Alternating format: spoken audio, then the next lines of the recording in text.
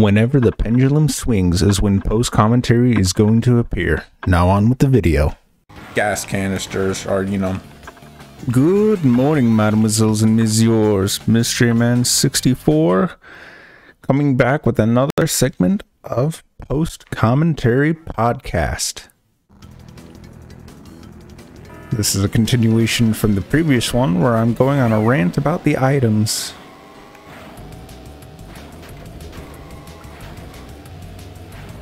I could have done so much more with time trial mode, but it is what it is. Which I will be doing, so We will only be doing a small part of time trial mode. Well, would you like to see me do these courses a 5th time? And then a 6th time? And then a 7th time? Little does he know, there is far more than just 6 or 7 Tiles. 3 separate times. First time to unlock the ghosts that can appear.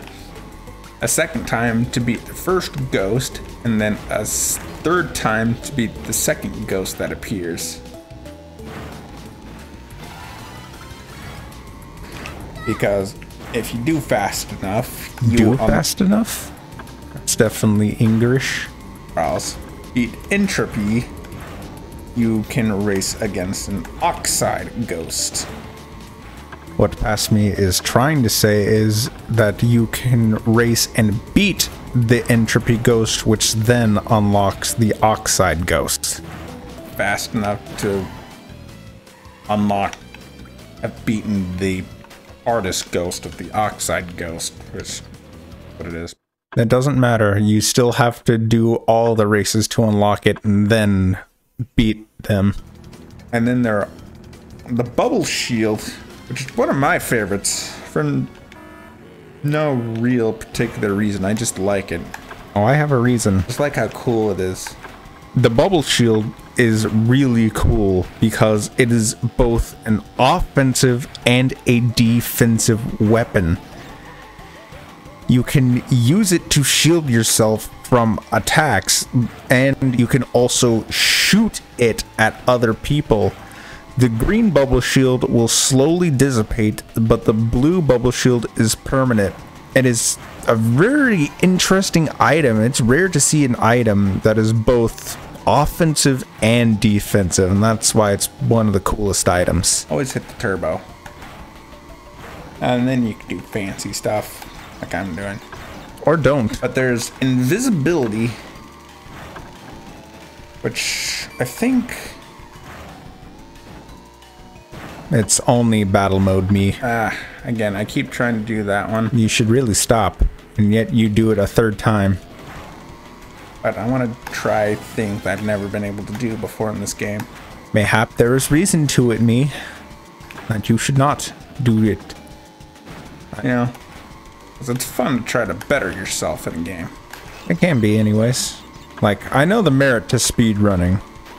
Because speedrunning is very cool. It's about mastering your craft, It's very interesting and cool. It has its audience. I just don't think I'm a speedrunner. But you can also get 3 of an item. The only 3 pairs you get are the triple turbos, triple bombs, triple missile. I think are all the triples you can get in this game. There's no triple green, triple nana. Getting Mario Kart references. Oh, that boosts are the equivocal of the mushroom, so yes, but invisibility I think is a battle mode only. You turn invisible. It's an ability. It definitely is an ability. I'm not sure what kind of utility it has aside from making you invisible. You are.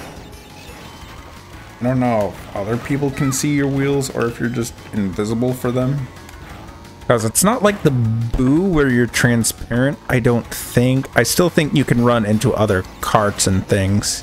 And it definitely doesn't steal an item like Boo. The wheels might be fake 3D.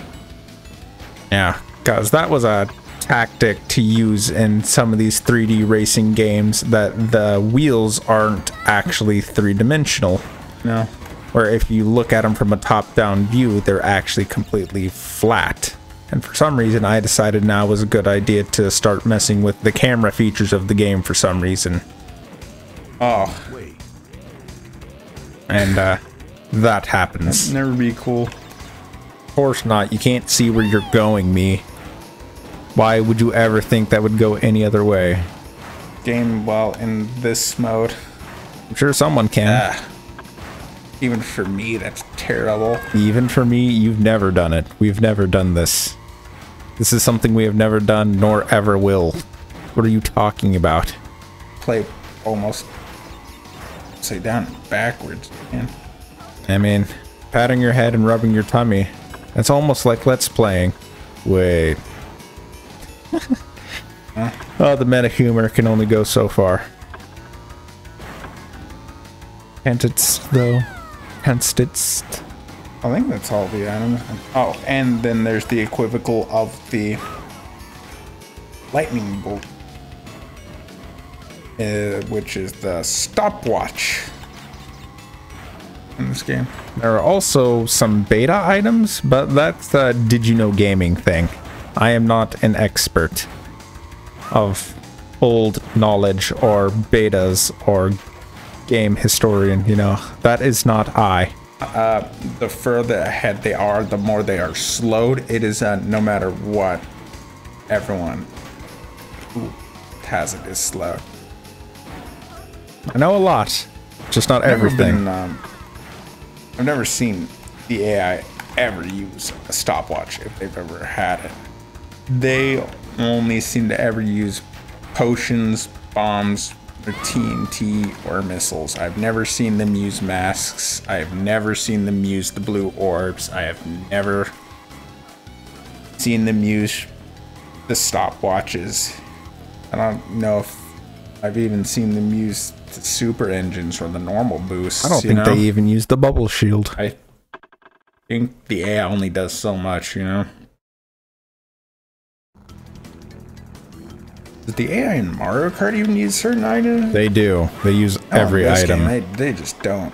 They don't use some of the stuff, regardless of difficulty. They just...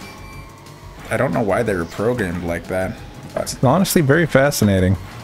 You know, I'm sure there might have been some limitations to it, to not give the AI the ability to use every item, but it is what it is, you know.